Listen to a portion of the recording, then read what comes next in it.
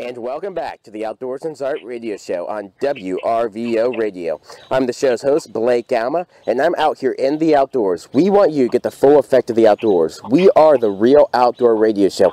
We want you to hear the birds. We want you to hear the animals walk through the leaves.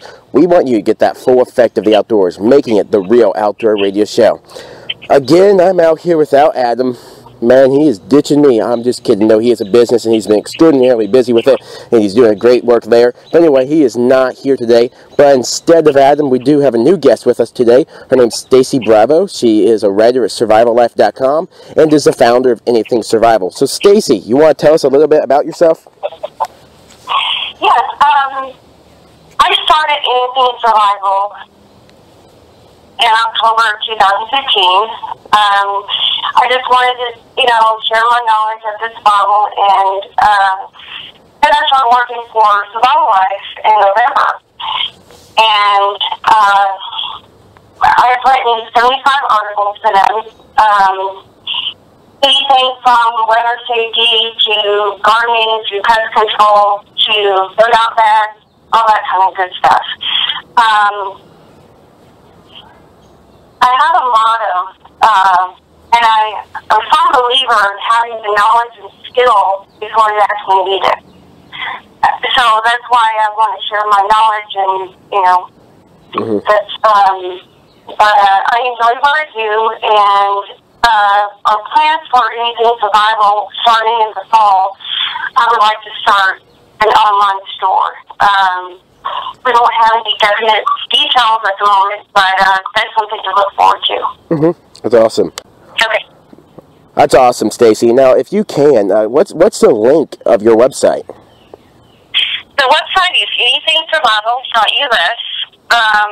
Right now, it's in the early stages still. I will be working on it and adding the online store info soon. But we can also be found on Facebook and Twitter. That's awesome. That is absolutely awesome. Now, what's your Twitter?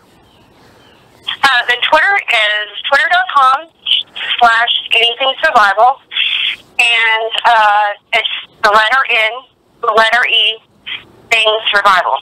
That's awesome. You guys be sure to check that out up on Twitter. She has some really awesome work going up on there. Now, I do have a quick question for you. I got a bunch of questions for you, actually. But I want to ask you, what is your top 5 favorite household fire-starting materials? Okay.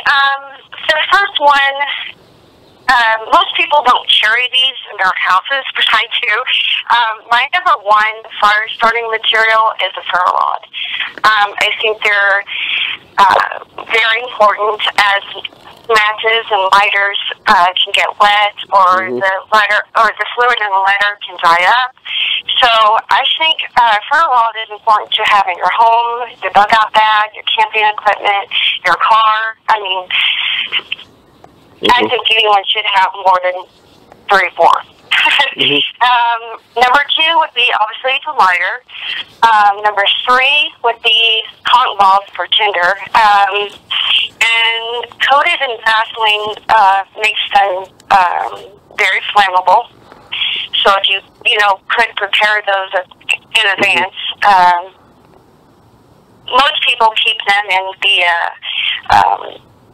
camera film containers. I don't know if anybody remembers those, but if you have some, save them. They make great containers for those. Number 4 would be the 9-volt battery and the steel wool method. If you touch the steel wool with the battery, it will immediately flame up. My only advice is don't hold the steel wool in your hand. Place it on a fire-resistant surface like concrete, but it's very effective. If you pack them for camping, pack them separately. So what I do with a 9-volt battery, I take the steel wool, put it on the ground, and then I strike it with a 9-volt battery, and then all I do is touch it. Does that zap me or anything? The only thing I've ever tried is the 9-volt battery and the steel wool. I mean, it works very well, so that method should work as well too. So it won't zap me at all. I'm sorry? So if I touch the flint and the steel wool, I touch that right after I strike the 9-volt battery against it. Will that shock me? No.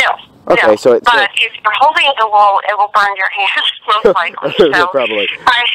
Okay, that's neat. Okay, I've heard of that before, but I've never actually personally tried that. Honestly, because I just don't carry steel wool and a 9-volt battery in my pocket. So anyway, that's right? yeah. So there's in your household, there's plenty of fire starting materials in your household, such as dryer lint, cotton ball. Like you said, I love cotton balls. They're my favorite way to start a fire with flint and steel. Even fabric softener, all of that is very flammable. All you need is flint and steel for that. But using steel wool is another good method. So anyway, I got another question for you. I always ask this to any guest that we've had on our show, and I've asked Dave Canterbury, I've asked James Hart, I've asked Auden Morse. I've always asked people this, and so I want the listeners to get everybody's opinion. But what is the most important skill in survival? Well, for me, besides the three, the fire, shelter, and water, the most important skill for me is mental focus. Because survival is 90% mental. Mm-hmm. And if you have skill sets in fire making, shelter, and water purifications, that's great. But if you don't have the mental focus and you begin to panic or anything like that, then it kind of messes with the process a little bit. And if you think about it, if you stay focused in any survival situation, then the rest will just come easy. Mm-hmm. Or easier. I would agree with that. Like most of the people who have come on our show, they'll say fire building's number one, water collecting's number one. They'll say all of that. Actually, James Hart, he said though that it is mental focus, and I would actually agree with that. In my opinion, it is based upon your knowledge in survival, not necessarily the gear you have. If you know how to use a knife in 50 different ways, than just striking wood or striking flint and steel, whatever you do with it, that's going to be good for you. Now, if you know how to use a knife to baton wood, that's going to be really helpful for you. That might eliminate some weight on your pack. You can get rid of your axe. You can get rid of your saw. If you know how to use a knife and baton it, now let's save yourself some room. It's really not that hard. I do it often. It's really fun. But anyway, moving on, I got another question for you. What is some survival gear you carry in your bug-out bag? Well, I'm in the process of putting one together, and like I stated in one of my recent articles, the contents change all the time due to better ideas or different equipment. But I like to have more than one purpose for something to pack. Like a multi-tool. Kind of goes without saying, you could do all kinds of things with the multi-tool. Paracord, you can use paracord for shelters and snares and fishing. A tarp can be used for shelter. A makeshift hammock. A signaling device. Also, another item is a whistle. You can signal for help, and you can ward off predators as a last resort. I've never thought of that before. Ward off predators. I've never actually thought of that. I like that. I never thought that far. And duct tape. I added duct tape because, well, you know the saying, if it can't be fixed or repaired with duct tape, then, let it go. But also you can make quarters with it. You can repair things with it, like your tarp. You can use it as to secure a bandage for first aid. And there's so many things you can do with duct tape. So duct tape there's many things that I'll pack in my bag, but those are my top five. I love duct tape. Duct tape is an awesome product to have with you. Like you said, you make cordage out of it. One of my favorites is actually start a fire with it. It burns for a really long time, making a great survival tinder right there. There's so many things to do with duct tape. But you know what I once said? I was younger. Actually, I used to be very obsessed with duct tape. I started my own company when I was I think it was 12, maybe 11. I started my own company, and it was called Cincinnati's Duct Tape Factory. I literally made duct tape products. I made wallets, I made purses, I made belts, I made whatever with duct tape. But I used to say this all the time, and I still use it a lot. I say the key The earthly key to just about anything is duct tape. Duct tape is literally the answer to everything. If you have something broke, you can fix it with duct tape. We had a broomstick. It broke, and then we had this Swiffer mop, and that was broken too. And so I took the bottom of the Swiffer mop, I tied it to the, I duct taped it to the broomstick, and there we go. I had a fixed, fixed Swiffer mop, and that was really awesome, and that was neat. And that's a good idea. It's good to have duct tape with you. And I talked about this with Dave Canterbury. I said with Dave Canterbury, Adam, and Kim Burkhardt, we were talking. I was like, in World War Z. I don't know if you've ever seen that film. It's an interesting film. It's like a zombie apocalypse type of thing. I'm not really into zombies, but they're interesting. And in that, you watch Brad Pitt, the actor, do stuff, and he literally takes duct tape. He takes a broomstick and a knife. He duct taped the knife to the broomstick, and there you go. You had a spear. And so I thought that was pretty neat. But moving on off of duct tape, even though I could talk about that all day. Tell us some safety skills. Tell us some safety skills that you can learn during a natural disaster. And what do I do in a thunderstorm? What do I do in a tornado? What can I do to survive that?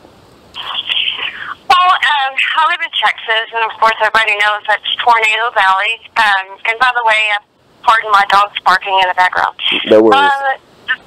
The two important things to learn is the difference between a tornado watch and a tornado warning. Let's see. A watch means, that there's a possibility of one in or near the area. A warning is a tornado that has been sighted or indicated by weather radar. In which case you would find shelter. Underground or a basement or a storm cellar would be ideal. But if you don't have those, then an interior room, like a hallway or a bathroom, any room without a window. A lot of people, take shelter in the bathtub, and they put something heavy like a mattress on top of them. I've been fortunate to never have to do that, but I know of a lot of people that have, and it saved their life. So, they really, we're in storm season right now, obviously, and it's really important to know ahead of time like for instance, have a weather radio, because electricity can go out, so having that extra, plug in into the outside world to listen to the weather and updates and stuff is really good to have. Extra batteries and flashlights. And your cell phone. If you know a storm is coming, then have your cell phone charged, and that way if something does happen, you can, call out for help. Yeah, there's some good advice there, and you can go on her web on survivallife.com. You can see some of her work. She writes articles about some of the subjects we're talking about. But anyway, we have a commercial break. We'll be back after these messages. Are you tired of mediocre box store deer lures? Well, let me introduce you to Maston's Deer Scents. We offer unique and trustworthy deer scents for any hunter.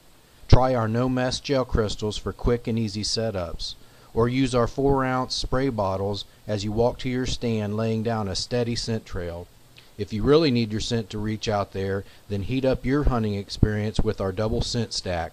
Check out all our quality products at mastonsdeerscents.com and like us on Facebook. Welcome back to the Outdoors and Art Radio Show.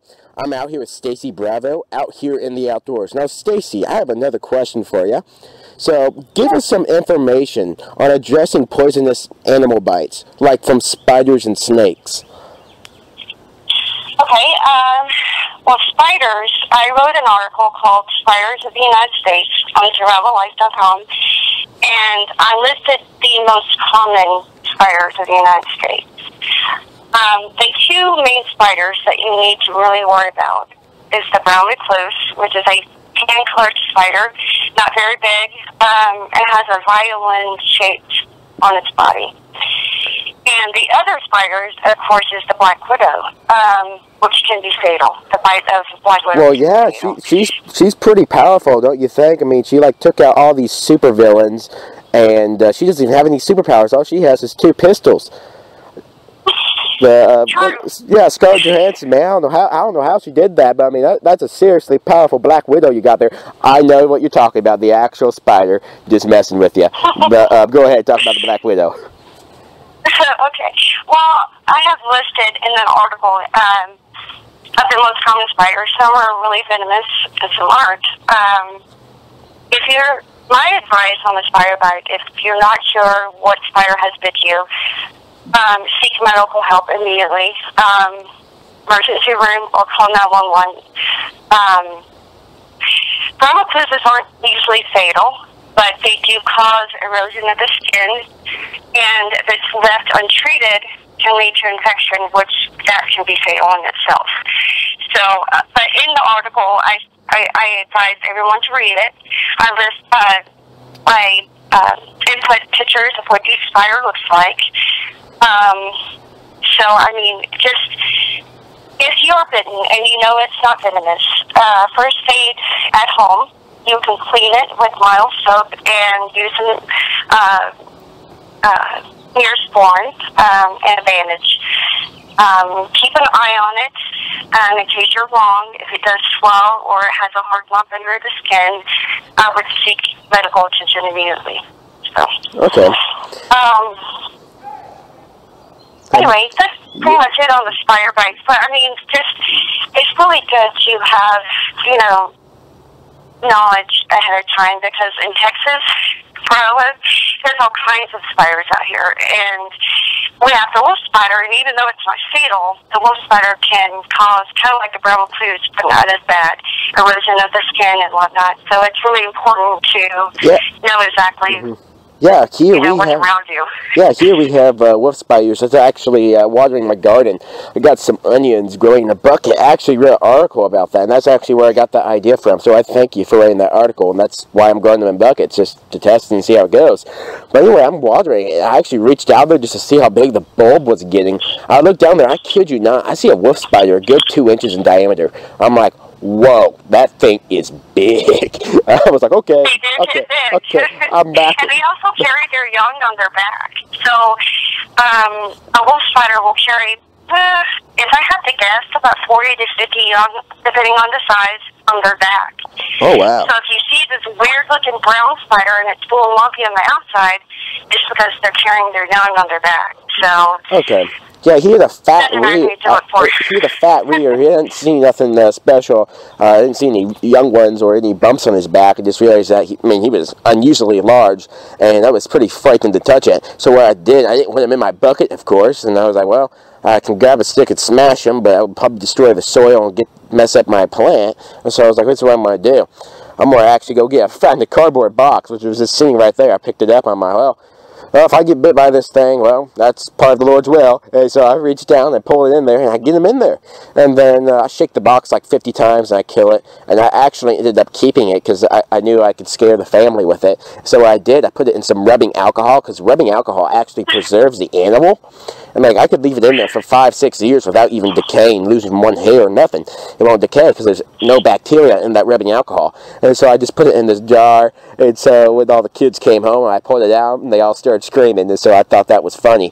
But yeah, you got to be aware of your spiders, because when you're in the outdoors, whether you're just hunting, fishing, whatever you're doing, you get a spider bite. Man, you're in a survival situation now. You got to figure out how to address that, whether it's poisonous, Black Widow, or just a wolf spider, even though it can cause harm. It's not fatal or nothing.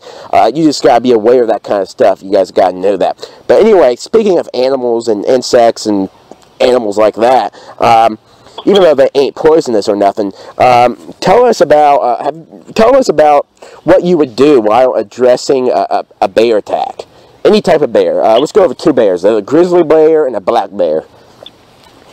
Okay, well, first of all, if you know you're going to be in bear country, you want to prepare little bullhorn things, not the bullhorn, but the air horn. Sorry. Is typically used by some to scare the bear off. Some use bear spray, which is basically it's not poisonous to the bear, but it's a deterrent to, of course, if you get close enough to the bear to spray it, And to me, you're in a survival situation that the spray may not, be as helpful. But if you know you're going to be in bear country, there's things to look for, like bear scat. And for those who don't know what scat is, it's bear poop. Bear dens, which is pretty much a large area of matted down leaves and, debris. Black bears, don't ever try to outrun a bear. Bears can run, black bears are actually the fastest. They can run up to 30 miles an hour. A very fit human being. So we're talking about black widows now. Like only 28 miles per hour. Now we're talking about black widows and now black bears. Are we going on to like this black spree now? And what we're going to talk about? What are we going to talk about next? I'm just kidding. What I've heard from black bears is that when you see a black bear, it's actually reasonably rare to get attacked by one. If they do come at you, what you do, you don't run, you don't climb up a tree like you see in the movies and whatever. What you do is actually make yourself look bigger and badder than what you are. You stand on a rock and just fight it. If you get confronted with like a black bear, they don't want to fight you any more than you want to fight them. So just be safe, to be still, stand your ground, kind of swell up your chest a little bit, act bigger than you really are, and that most times will intimidate the bear into staying in their own spot. You stay in your own spot, and you gradually, if you can, slowly back away. And once you have enough distance, you can just leave. And by that time, the bear is left also. Their most, any bear, grizzly, black bear, they're real territorial and protective over their food and their young. Their cubs. So, my advice is, if you're in bear country, just stay alert, know what's around you. Don't, like you said, don't climb trees, because black bears can climb trees very fast. So, I would use an air horn as a deterrent. I'm not a big fan of the bear spray. But kind of like the episode of Alone, or the early episodes where someone had an air horn, and it worked. They say if you're walking around and there's really no bear sightings, but you know they're around there somewhere, you can, talk loudly, say, hey bear, and usually that'll keep them where they're at. If they're hidden somewhere and they hear you, they'll go the opposite way. So.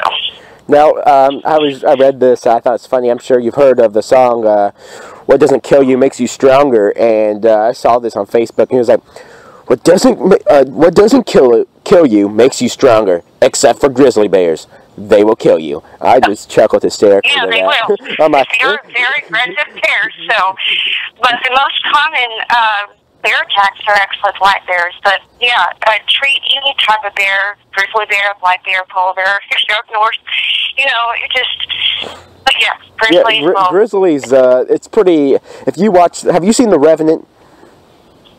Yes, I have. That was a pretty good movie. Oh my goodness! Even though the bear scene was very dramatic, and honestly, you couldn't have survived that dramatic of a bear scene, even though it's based upon a true story. There's no possible way you could have survived that. But I mean, that happens. Grizzly bears are probably one of the most vicious bears, and if you see a grizzly bear a good, let's say, 20 feet away from you, you better hope he don't see you, because if he sees you, that's about it. There's not much you can do unless you have a horn or a spray, whatever you got. That might save you, but you cannot fight it off. He had a gun. I can't remember the character's name off the top of my head. The main character from The Revenant, he had a gun. The bear knocked him out of his head. Even though he shot him, it didn't kill him. It takes a very powerful gun to kill a bear in one shot. And so if you don't be all safe like, oh, I got a gun, I'm going to be okay. The chances are you may not be okay with just a gun. So getting spray or horn, that might end up saving your life in that type of situation. So anyway, Stacy, why don't you tell us your website link again so they can go look that up? Sure, it's anythingsurvival.us. You can find us on Facebook, facebook.com/anythingsurvival, and twitter.com, anythingsurvival, and that's capital N, capital E, Zing Survival. Yeah, guys, you be sure to check that out. Also, you can check out her work on survival life. She posts a lot of articles each week, maybe about, what, 3 to 4 articles a week. On there, you can click one of her articles. You'll see her name up there. You click that. There's a link on her name, and you read her bio. You can see all the articles she's written. She's written, what, 60-plus articles for survival life. There's a lot of good information she gives out there. So please check that out at survivallife.com. Great information there. So anyway, Stacy, I thank you for coming on the show, and you have a good one, all right? Thanks for having me.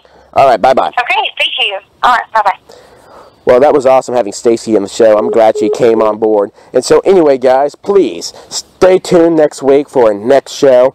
Please listen to that. And then also feel free to check out our social media, our Facebook, for our website, and for our radio show. The Outdoors and Art is our radio show, and then the website is the Art of the Outdoors. And please like us on Facebook, follow us on Twitter, so that you can get the latest outdoor news. Anyway, I'm Blake Gama, the host of the Outdoors and Art radio show, and I'm glad to have you on the show. You guys tune in next week.